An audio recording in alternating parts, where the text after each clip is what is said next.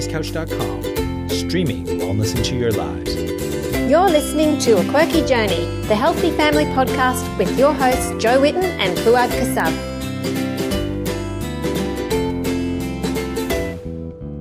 Hey everyone, welcome to part 2 of the Building Biology podcast with Lucie McCullough, Building Healthy Homes.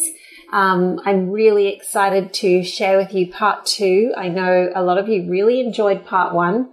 So much useful information and such an interesting story. If you haven't heard part 1, you can go back and listen to that first, so it will make more sense to listen to part 2.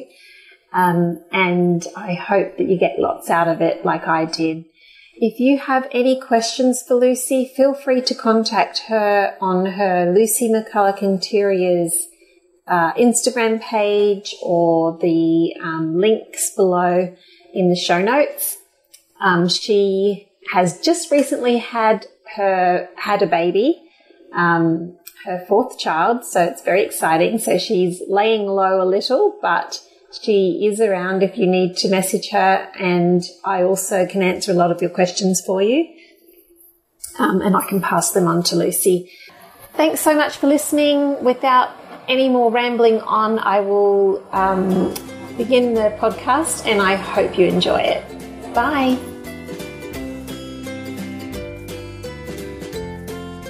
So I feel that it's absolutely possible to detox from this. It's part of everything. Mold exposure, a high EMF exposure, all of these things do take some time and determination to come back from. Whether you fully, recover from it or not, I'm not entirely sure. I guess if you have a sensitivity to anything, it's a little bit like tasting fine wines. If you've got a nose for fine wines, you've got a nose for fine wines. If you've got that's a sensitivity at the end of the day. Mm-hmm. If you've got a sensitivity to electromagnetic fields, you'll probably continue to have a sensitivity to electromagnetic fields. But I think just generally detoxing and which comes about through avoidance, hence the turn your Wi-Fi router off at night, and allow your body to get back on track, I think is very feasible. Plus all the other things, like spending time in nature, because it does obviously help regenerate your cells, get into saunas, do some earthing, walk around barefoot, all of those things that help boost your immune system as well. Eat well, obviously, goes without saying. I'm talking to you guys. I mean, so yeah, I do think so. But I really do, feel that avoidance, same with mold and electromagnetic stuff and all of the chemicals, is just your best bet. Because I find it so scary and upsetting to think of the exposure for my son. And it's years living in a moldy house. Before we were living in that house, he was growing at such a rate that he was always in the next size up, bigger than every other kid his age. And now he's so much smaller, and his growth slowed down living in that house. And so it's just it breaks my heart to think what that's done to his growth and development, and then being near the EMFs and how that's going to affect his long-term health. And it's just a really scary thing to, I think about myself and I don't worry so much about whether it's reversible or not. It's like thinking about my son. I'm just like, how has this affected his health for his life? And but I guess it's not something we don't really have an answer. I hear you. I totally hear you. And I get to moments where I'm like, oh, but I'm, and this is what I'd say to you, what you're doing right now, the way you're eating and the way you're living, he's got all those years ahead to slowly, get back to optimum health. The sad thing is, and I think, gosh, but we weren't exposed to any of this stuff when we were growing up. And I still struggled. There was no electromagnetic stuff. There was no cell phones, although there was true. Stuff. There wasn't the wireless radiation. There wasn't the, maybe, I guess there probably was the fluorescent lighting, which we'll get onto in a sec. But, I all we can do is what we can do. And I think certainly the three of us are doing everything we can with regards to, boosting the kids' immune systems. And that's what it boils down to, because you need one heck of a strong immune system to deal with all of this. It's gallivanting along at a rate that is totally out of control, with no one testing it. Exactly the same way the chemicals did in the 70s and the 80s. So just boost as much as you possibly can. And in my case, and your case, try and, because especially you, Jo, with the older kids, try to, and I love the idea of the new cookbook with the guide to how to live in the world by themselves. I just think that's magnificent, because that was when all really went wrong for me. I went to school. Same. I kept on getting tonsillitis. I ate white bread and Marmite and margarine and KFC and McDonald's. That was what I lived off. That's what uni students do. That's what uni students do. Exactly. I didn't. Ask wine. I didn't do that. Or even worse than wine. Yeah. True. Hardcore, disgusting sambuca and ugh. So I think that trying to teach them to go off into the world and continue to look after themselves and not absolutely thrash their bodies around is is the best thing we can do. And there's at least yours still little, mine is still little, and I think it's just a matter of trying to get them, to fall in love with this idea of living a healthy life and not have it be a burden for them. But it's hard because they're going to go to university and there's going to be Wi-Fi, and they're going to go to somewhere and rent a flat and it's going to be under a cell tower, because everywhere is going to be under a cell tower. And that's where it becomes important to, in building biology, we learn to shield the houses, which is going to become more and more important with 5G everywhere. But they're not going to be able to do that when they're renting a uni flat. Maybe you'll have to write the book on how to create a little sanctuary so that when kids go and leave home, they have a little guide.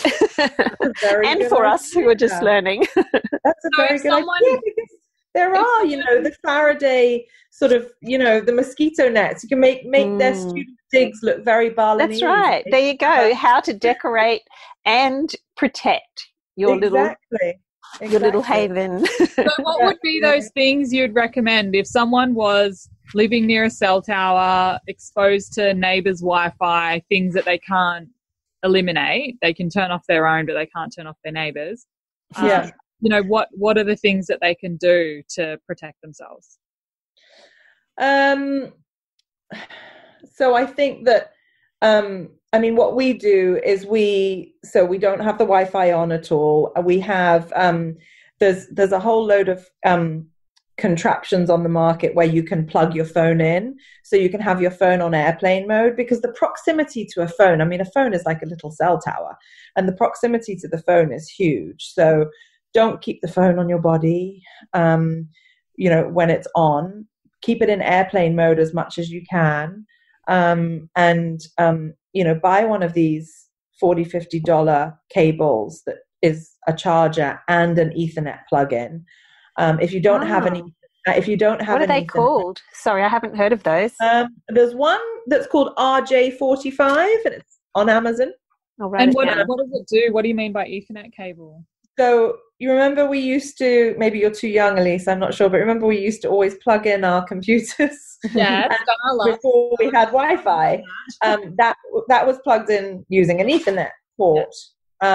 So you can, like right now I'm talking to you and I have my computer on my lap and it's on airplane mode, so it's not emitting any radiation, and I'm not connected to Wi-Fi, but I have a cable that is connected to an Ethernet port. And my phone is sitting beside me and it's on airplane mode, and it's also attached with a cable. So you would have to install that internet in your home to then be able to plug your phone into that to use the internet. You just need an Ethernet port, but I would imagine that modems have it. Most houses have it, and if not, an electrician. If you have a landline, a telephone jack. If you have a landline, the electrician would be able to get an Ethernet port from that. That's how they did.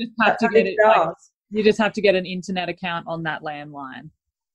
That's how mine is. It's an internet account with a landline. Yeah.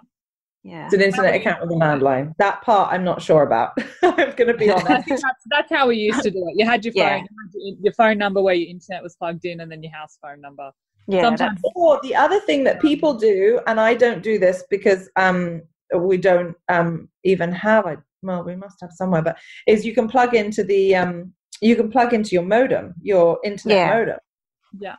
So I think obviously you can turn off the Wi-Fi on it somehow. I'm sorry, I'm not. I'll have to ask Isaac because he knows how to do this, because he got this giant cord or something and plugged it into, so it's the Ethernet cable for his computer in his room, because he said the Wi-Fi wasn't good enough in there, and he had a phone jack in his room which he used, I'm pretty sure. I think he was able to do it. There you go. Yeah. And little does he know what help he's doing giving himself with that laptop. But he should just keep it on right? Just make sure he keeps it on airplane mode at the same time, because if not, it's constantly searching for a signal. Right. And honestly, in that situation, I think, Elise, if you're sensitive, or you're suspecting that you're sensitive, or you're concerned about, protecting the kids, which hopefully after listening to this podcast you will be, I really would recommend, I'm not an electromagnetic specialist. You can come away with different certifications, and I'm a new build consultant. So I'm very focused on the walls and the building itself. The electromagnetic stuff is so scientific and so complicated, and there are people that are just brilliant at it, and I'm not one of those. But as you say, you guys have got a pool of super cool building biologists, and I really would spend the money if you could to try and just get someone round to help you shield. I know that there's shielding paints. There's also bags that you can put over the top of smart meters. If the smart meter, again, you kind of need someone to come in and measure for you to be able to tell you where it's coming from. Did you say you had a meter that you measured yourself with the electromagnetic fields? Yeah, I have a little electromagnetic meter, and then I have a wireless radiation meter that I use, that are very simple little tools, relatively easy to use, but then you need to be able to convert them and understand where they fall on the scale, and so it's nice to have someone professional come into it. I think I really think that, I've been studying this for 4 years and I still struggle to grapple with the with the electromagnetic stuff. So I think if there is a worry about electromagnetic oversensitivity or just exposure full stop, then it would be wise to get one of the electromagnetic specialists in. Going back to the lighting, I know you wanted to. Sorry. So they, there's one other field which I didn't talk about, is magnetic fields, and things like electrical panels give off very high magnetic fields, so that's another just tip. Don't have a kid sleeping right on the other side of a wall of an electrical panel. Try and keep 6 feet away. What do you mean by an electrical panel? Sorry. Where you go to turn on and off your circuits. When something. Oh, I see. What do you call them? Yeah. Electricity box. Ours is on the other side of the garage, so that's good. Yeah. Exactly. So, rearrange bedding if need be, so that people are far away. And then there's the very low frequency fields, which are known by the industry as electromagnetic interference, which are caused by fluorescent lights. And they basically, it's also known colloquially as dirty electricity, and they can send bad electricity through the wires and back through the circuits. And then on top of that, fluorescent lights have mercury in them. So when you drop one, which you then have a mercury spill. And let me tell you, when a mercury bulb like that is dropped in a school, there is a team of people that come in and clean it up and do a proper hardcore professional cleanup. That it's serious stuff. I wonder how much of us have mercury in us, because I remember having a bulb smashed, like one of those long fluorescent bulbs smashed in the house when the kids were little, and we just cleaned it up ourselves. That's in the LED bulbs too, isn't it? Mercury is not in the LED bulbs, but LED bulbs do the same. They have the same effect as the fluorescent, as in they send around dirty electricity around your circuits. Yeah, because I've had one of them smash in Dylan's room. The LED bulbs should be fine. It's the CFLs, you know, the curly ones, the energy saving ones. Yeah. And again, this goes back to the energy saving. You know, I think you're doing the right thing. You think you're doing the right thing, but what is happening when those bulbs are going back down into the planet? Yeah, exactly. That's Mercury going, you know, back in with mercury vapor coming off. It's not good for. It's not good for us, the environment, and it's not good for them. So what do you suggest for lighting? So when we renovated here, we used incandescent mostly, and halogen. Yeah, were the two options that we went for. And let me tell you, it was quite a challenge finding, you know, under counter or under cabinet strip halogen. Yeah. But it's possible. And, you know, once you know, and you can type in under counter halogen strip lighting, something will come up, or you ask your electrician to find it. Mm-hmm. It's knowing that in the first place. And then there's a lot to be said for obviously the light that comes off, and you girls probably know a lot about this as well, but the light that comes off, the kind of light that comes off the flame, you know, they don't help our melatonin production and all of that stuff that we need to be able to regenerate at night as well. Yeah. And so you wear the blue light blockers at night, yeah? I do sometimes. I don't always remember. Yeah, I don't always remember to either. I have a couple of pairs around and about, but yeah, I mean, I think we all realize at this stage, right, that sleep is the most important thing. We need it to reduce our inflammation. We're bombarded by so much stuff during the day. So yes, I would do anything when I remember.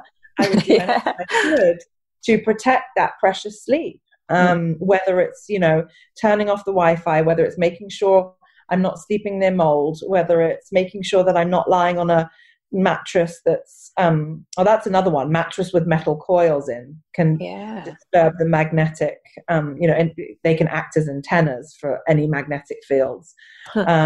So I, you know, sleep on a natural mattress, make sure that my room is not, particularly the bedroom being the sanctuary, make sure the bedroom is not full of upholstery and chairs and lovely beautiful chairs that have got brominated fire retardant foams in, because they really never stop off-gassing, and that foam breaks down, and as it breaks down, every time you sit on it, it releases particulate into the air, which is really, really bad for us to inhale. So yeah, I do everything I can to try and protect that precious sleep.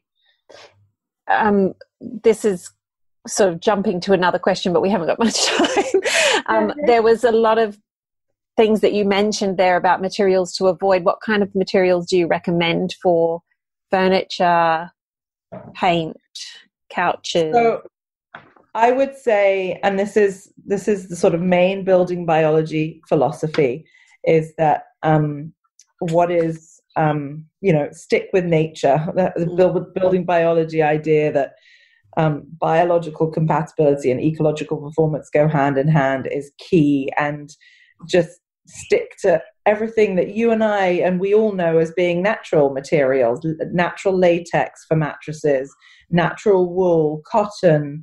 I mean, I use you can use down if you don't have a issue with feathers. Obviously, a lot of people do. And we weren't sure whether we did or not, so I ended up using buckwheat hulls for all of my cushion fillers. And what does that? How do you find these things? Like, I've never even heard of buckwheat hull cushions. Yeah. Well, I don't know where you guys would find them in Australia. You'd have to Google it, but they're becoming more and more. Is this popular. Something that you have filled the cushions yourself, or you buy them like that? I think I filled them myself, but I think you can. So it's just the normal buckwheat hulls that you'd eat. No, it's the shells. It's just the shell, like the chaff kind of thing. Yeah. Okay. That's so interesting. I think if you Googled them, you would. You'd probably find buckwheat hull cushions. I mean, I even have a nursing cushion which is made with buckwheat hulls, because of course they're, you know, at least in the nursing and the pregnancy world, they there's, you know, a bit more choice for organic stuff. Well, there's a business for someone if they haven't got them over here. Buckwheat whole cushions. Yeah, that's the buckwheat groat we eat, isn't it? We eat the groat, and then it's exactly. It's the shell of that. Yeah. Okay. I've recently heard of coconut coir mattresses. Yeah, my son had one of those in his cot. It was coconut coir wrapped in organic wool. Wow. And how was that? Great, and they're firm, but that's what we're used to now. So my mattress now, and our mattress since he's been born in my actual bed, because he didn't sleep in his cot very much. It ended up just being mostly in my bed. Is a organic wool, like the cover's organic cotton, and then the inside's organic wool. So nice. Handmade organic wool, because I've heard latex still they have to use a glue.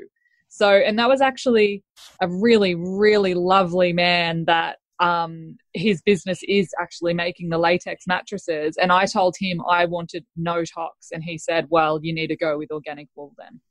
Because he said in latex, it is very, even the natural latex? Yeah, well, he told me in the end there still needs to be some kind of glue. So it was natural latex, but there's always some kind of glue involved. Oh, interesting. That it was very, I thought that latex, I mean, I know a lot of people stay away from latex because they react to it. It's, you know, obviously an allergen, but yeah, it's definitely considered okay in the building biology world as long as you don't have a, you know, personal sensitivity to it. So yeah, just all the natural materials, you know, a clay paint. I mean, think how much a paint is affecting our indoor air quality, how much surface it covers. I mean, the building envelope is important, and you don't really want to have the idea with building biology is that you keep the houses so that they can, you know, the vapor can go in and out. Yeah. And so you don't want any layer of that building envelope to be a vapor, you know, a complete barrier. But if, you know, we're making do and you want to just improve indoor air quality, use a really nice natural clay paint, because not only is it totally neutral, but it's also humidity buffering. It's got that ability to absorb and release the way, you know, most paints on the market don't these days. Plasticky kind of paints. Yeah. And obviously it goes without saying, you know, I'm sure you guys have talked a lot about this, you know, just no synthetic fragrances. They're extremely hormone disrupting. Cleaning products. I mean, we use a simple, you know, essential oil cleaner, and never had it, you know, they clean perfectly. Vinegar, you know, alcohol if need be for disinfecting. Just stick to the natural, what we all know to be natural. A couple more really quick questions. Air conditioners, do you want to mention anything? So oh my gosh, I went through such a journey here with this house. I was literally on my way to hospital to give birth to Kian when my contractor for the first renovation called me and said, "What are you going to do about cooling?" And I was like, I have no idea what I'm going to do about cooling. What are you having a baby? and he's like, well, I'm going to put in an HVAC system. And I'd never even heard of that. And I was like, okay. And this house, being the incredibly intriguing house that it is, not only was made with poured concrete, but it had radiant heating in the ceiling. And water radiant heating. So electrical radiant heating can give off very high electromagnetic fields. But this was water, perfect, beautiful copper pipes, radiant heating in the ceiling, which I understand is a bit odd, but fine, still radiant heating.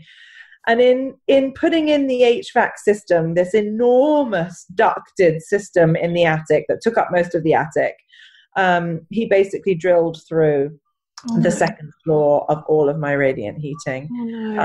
And so the HVAC system obviously supplies heat and cold.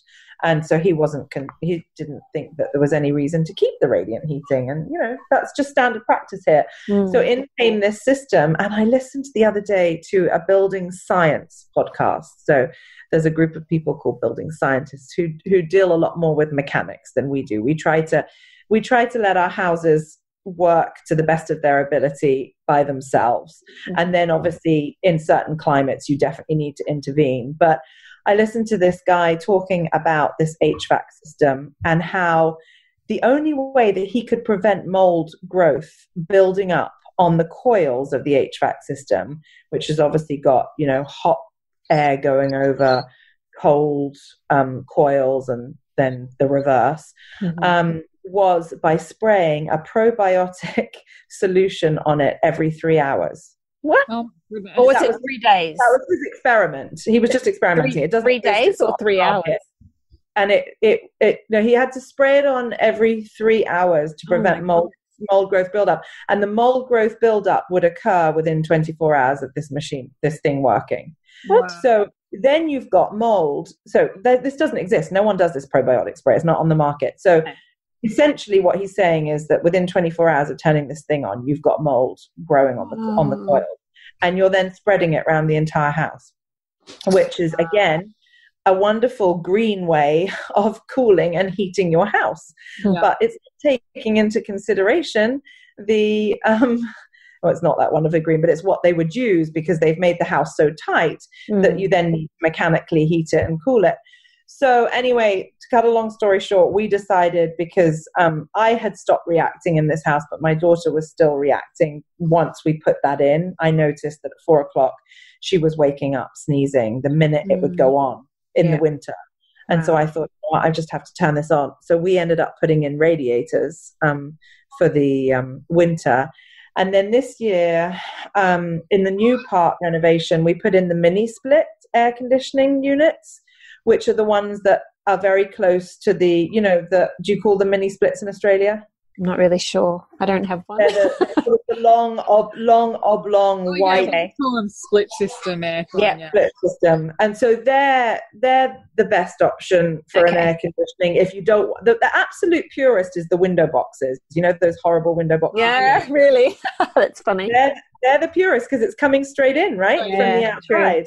True. There's no pipes, there's no ducts, there's no place for mold to grow or anything. But the mini splits are good. They don't have flexible ducts. They have a thin, straight duct that goes right out the back into the condenser.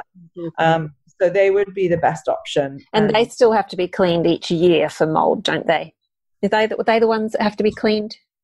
I think everything should be cleaned, yeah. Because I've got a friend who's the one that's studying building biology, and they have a business in Melbourne it's completely natural cleaning business, and they go and clean people's air conditioners split system. Yeah.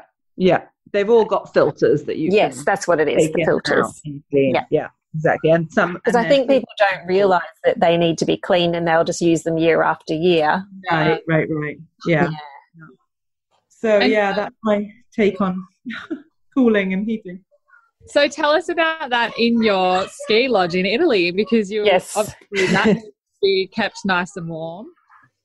Yeah, so another serendipitous moment in my life was we bought this house, a pile of stone rubble back in 2007.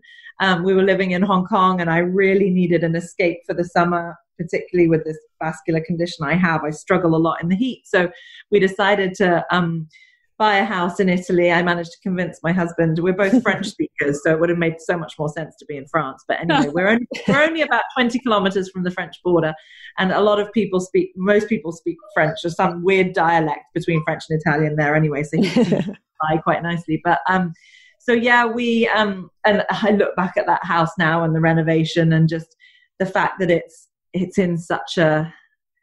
in an area where traditional living is still such an important part of life, and traditional building is part of that. And we had the most wonderful architect who is, I remember him saying to me, I don't know what to advise my son. He just bought a herd of cows, and he was starting to make cheese. And he's like, I don't know what to advise my son, whether to tell him to really break his balls and become an architect, or whether just to have a herd of cows. And so a really interesting guy. And he just, without, this was before I knew anything about building biology, before I'd reacted to our house in Hong Kong, our flat in Hong Kong. And the things that he implemented, this house has meter deep stone walls. So, you've already got everything there. You don't need anything else. You don't need any horrible toxic insulation because the stone's doing it. You don't need to put, paper-backed sheetrock or blue board is what they call it here, gypsum board, which is going to grow mold on it because it's got paper on it, because paper is obviously something that's loved by mold. And you don't need to put anything. You just, it was the stone walls with a lime plaster and then a nice paint. And when I talked to him about paint, the paint that he suggested was a clay paint. Wow. So yeah, we, and then I was thinking about it the other day. The house is built into the mountain, literally against the mountain. And it's, when you go into the ground floor, it goes down. So it's sort of not really semi-underground, but there's about 3 or 4 steps down. And it could be, with all that melt water that comes off the peaks in the Alps, it could be super, super, super wet. But what he did was he basically made it a floating house. He put, in Italian, it's called a vespaio, which is actually the, oh my gosh, the word in English, the hive, the beehive, the little hole, you see all the hive. So he basically did that on the floor using these little stools, little plastic stools. Okay, admittedly plastic. I'm sure there's a more eco version, but put all these plastic stools. So when you look down on it, it looked like a beehive. It looked like the honeycomb. It looked like honeycomb. And then he put the flooring on top of that. And so you have a house that's basically, and that's standard practice there. Completely standard practice. Whereas, we would just build on the ground here. Yeah. Or even worse, we put a basement in so that when water gets into the house, it floods straight down into the basement. And then we put carpet down in the basement so that it's lovely. Just to mop up the water. Yeah, exactly. To mop up the water and the dust and everything else. So it's amazing now that I think back at it, these traditional ways of building that, thank goodness, are still there. And sure enough, every time we go there, we are all so zen, no sneezing, no anything. I mean, we can go to any Airbnb in North America and my poor baby girl wakes up at 4 o'clock sneezing. It's just, we expect it now. And we go to Italy, nothing, no sneezing, no nosebleeds, none of the symptoms that she gets in all the other places. So yeah, it's, and then with regards to heating, it's just, it would be typical to do radiant heating. You wouldn't do a forced hot air. That seems to be very much, I don't know whether that's an Australian thing, but it's very much a North American thing. Very American, isn't it? Yeah. Yeah. And it's horrible. It's so drying and it is.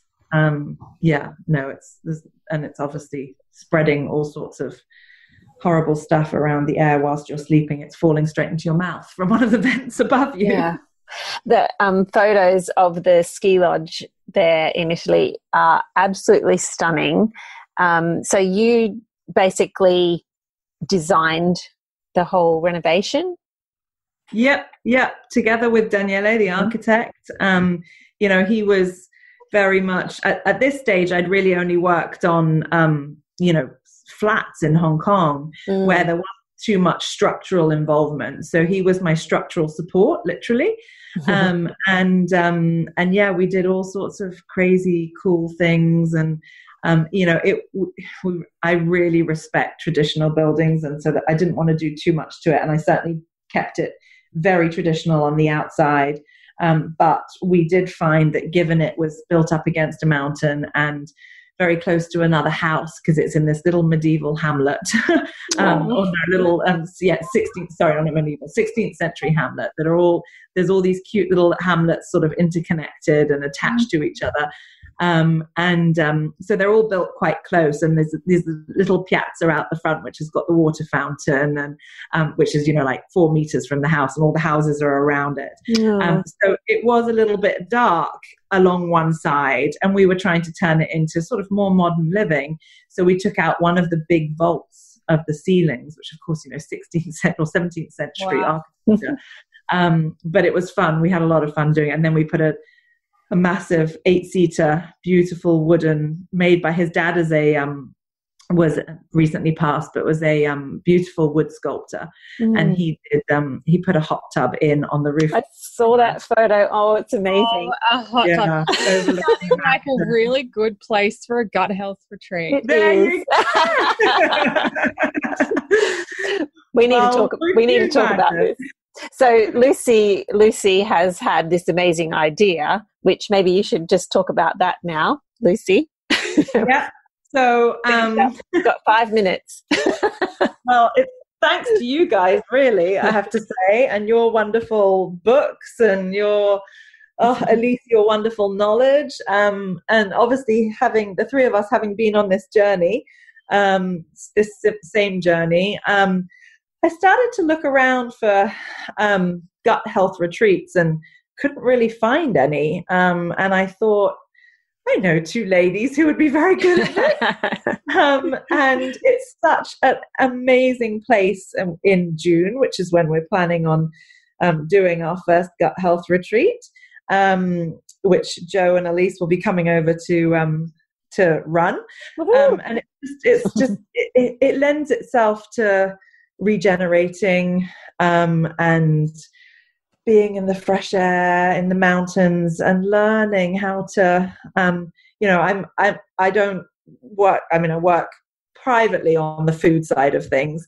I don't obviously work in the food world, but I'm still very passionate about sharing healthy eating and gut health with as many people as possible.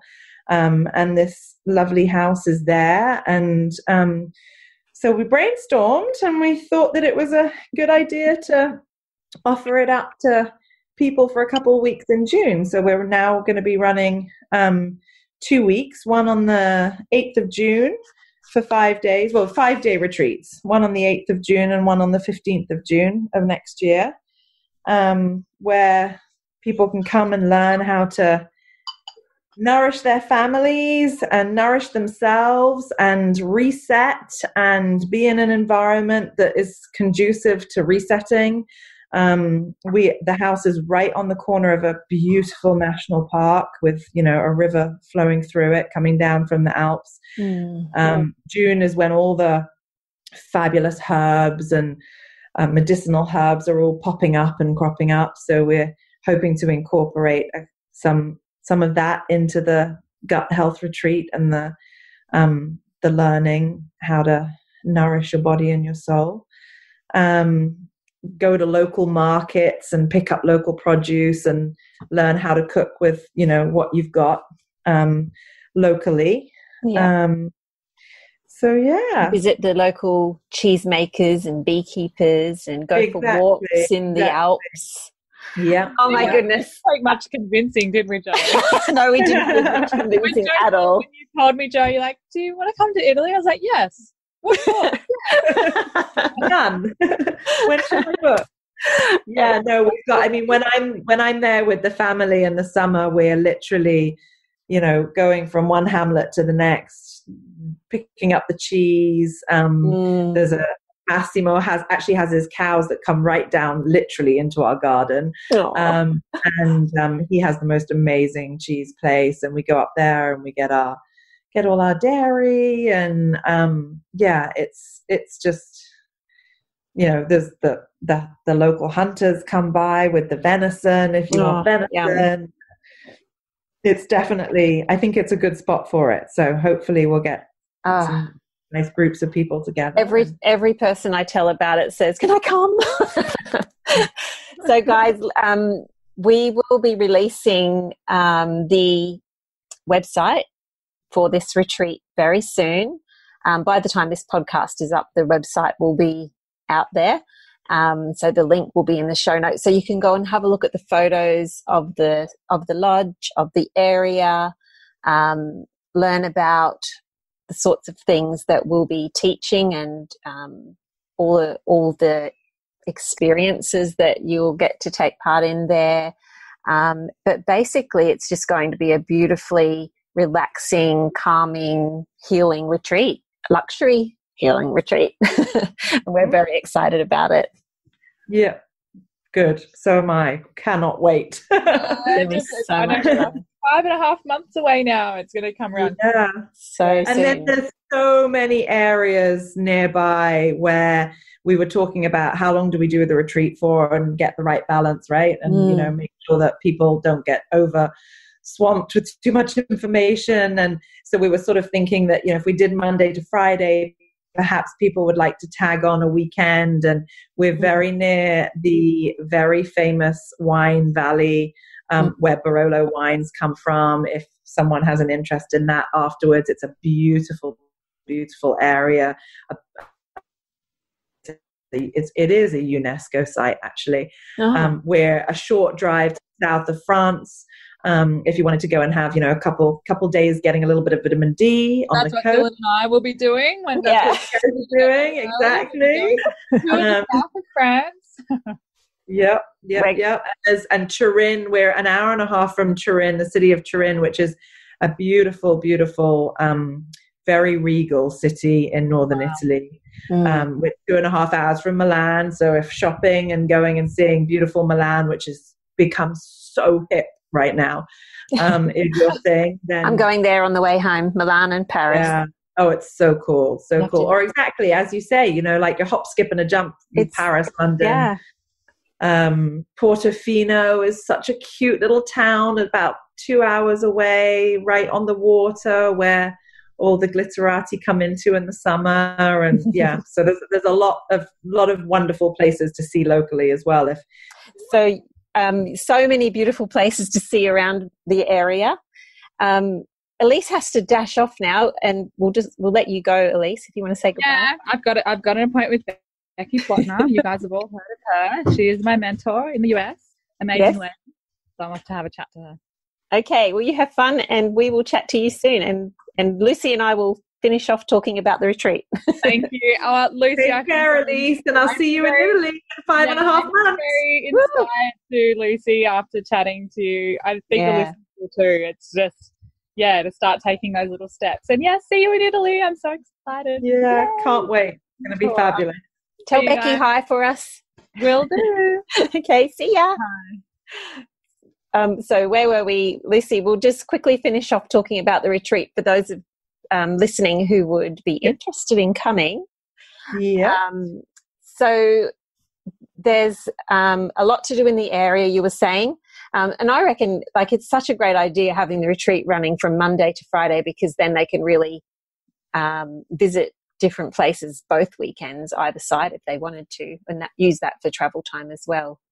Exactly. And we'll get to, as we've discussed, we'll get to visit the little local areas, a bunch of the local villages, go to a market or 2 markets or whatever it may be, do lots of lovely walking. And so they'll definitely get, a nice time outside during the 5 days that they're learning, and some real intensive training on how to reset and how to start feeling good again and healthy again and be energized. And we'll be cooking together. So it's a small select group. Six bedrooms. Yeah, exactly. And there's a couple that live on the property. Bianca? No, they don't live there. Actually, they're there from early to the end. Yeah, exactly. So did you say Bianca's a chef?